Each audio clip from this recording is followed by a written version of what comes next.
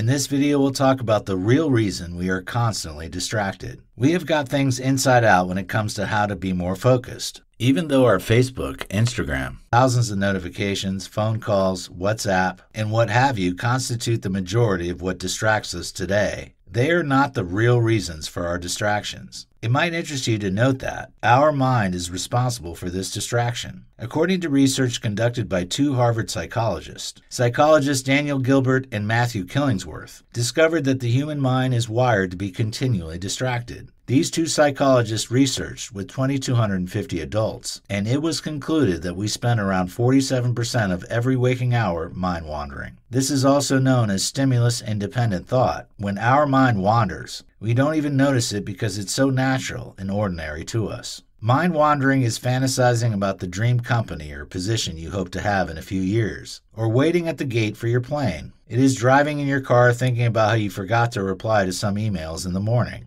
It is picturing yourself in a conference call sitting on a bench in Bali with a cocktail. We can all recognize this state because it's mostly the default mode of the brain. There are two implications to this insight. First, it reveals that distraction is a default mind game. The path has to include developing a new habit of not effectively managing our precious resources if we want to skillfully manage the distractions more and if we want to get focus. The second implication is that we have to pay less attention to what we are doing and more to how we are being. This research also reveals that wandering of the mind is connected to unhappiness rather than activities. We don't usually think this way. Most of us believe that doing pleasant things will make us happy. However, the research shows that activities are just 4.6% of our happiness. Instead of time traveling, being truly here account for 10.8%. We need to now ask ourselves an important question. So how can we shift from wandering to focus? Here's how. Pay attention to when your mind starts wandering. This is difficult because mind wandering is like a dream. Understand that you are not aware of what is happening when you are rehearsing an argument you think you are about to have with a coworker. That moment is when you are oblivious to what is happening around you. Therefore, it starts with your ability to notice when you get caught in a wandering state. And it's difficult to the extent that you may need to set up a cue that will help you remember to notice.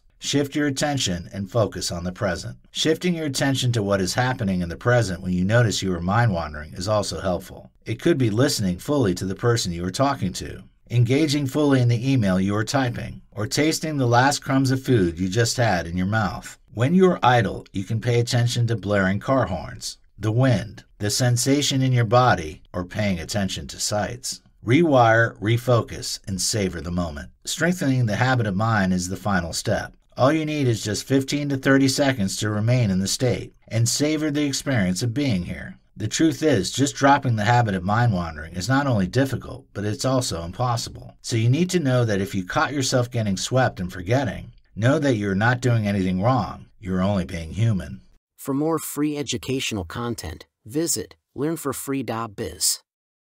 Content produced and distributed by AllSuperInfo.